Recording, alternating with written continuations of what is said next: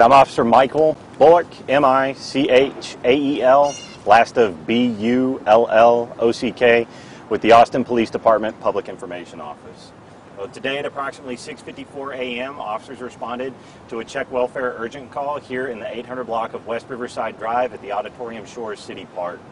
Upon arriving on scene, officers located an unresponsive male who appeared to have suffered trauma to his head and was bleeding. EMS was called to the scene as well. This incident was reported by a passerby early this morning who had located the individual. EMS, once on scene, did pronounce the individual deceased here on scene. As of right now, we don't have a whole lot of information as to what led up to this incident, and we're still actively working the scene to determine what occurred. So our homicide investigators are on scene, and they are working to gather as much information as is possible. As we always do, we are asking for the public's assistance.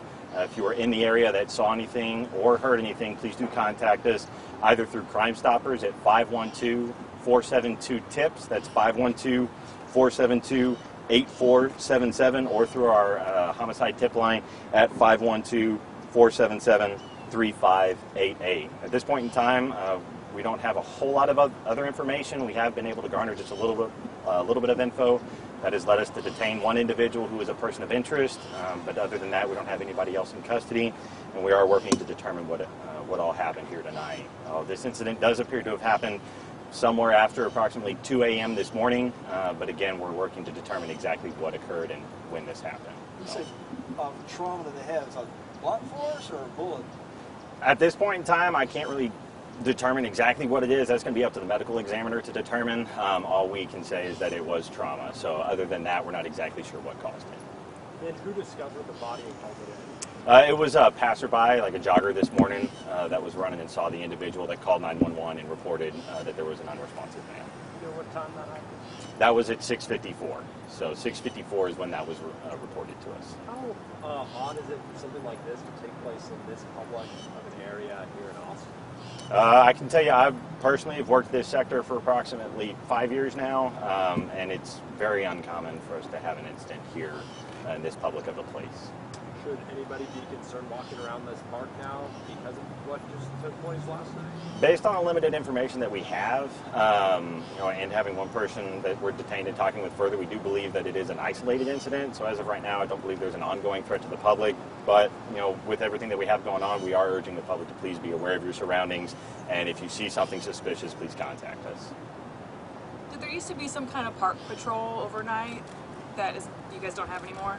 Correct. We used to have a parks unit that was responsible for patrolling these areas. Oftentimes they would start early in the morning, and they would patrol the area and show up at the park just before a lot of the joggers started coming out. That unit did used to exist, but has since been disbanded as a result of our staffing crisis, and they're now back working just regular patrol assignments. So you think if you were able to have the park unit, maybe this could have been prevented? It's difficult to say, as we don't know exactly when it is, but it's undoubted that the units we have been losing had critical functions within the department, and as a result of our staffing issues, we are losing a lot of resources.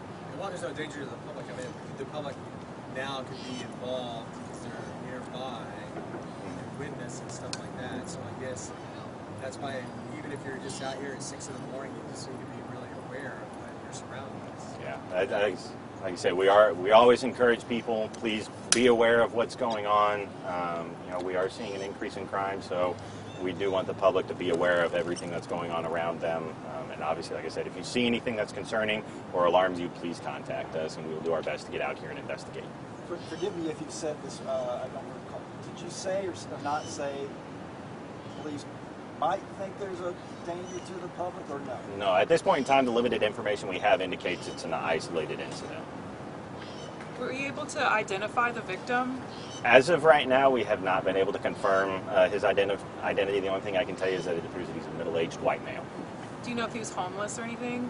As of right now, we have indications that the involved parties are potentially homeless, but that's not confirmed right now. Involved parties meaning just the victim, or another individual we have detained. Anything else? All right, y'all. I appreciate it. Thanks, Officer.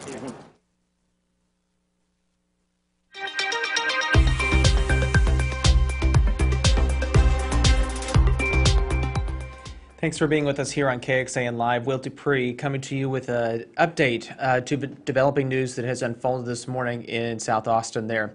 Austin police are investigating a homicide. They say that a passerby found a man unresponsive there in the park at about 6:54 this morning and called police. We want to say that the man there, police are saying, had trauma to the head and was bleeding when they found him. Here's another view from above on the Austonian camera as police have cordoned off an area there that is affecting portions of the park as they continue their investigation. So please note that may affect your bike or run or jog this morning, and traffic is closed on the westbound lanes of Riverside just to the west of First Street, so keep that in mind too. Right now, police have very little information to share.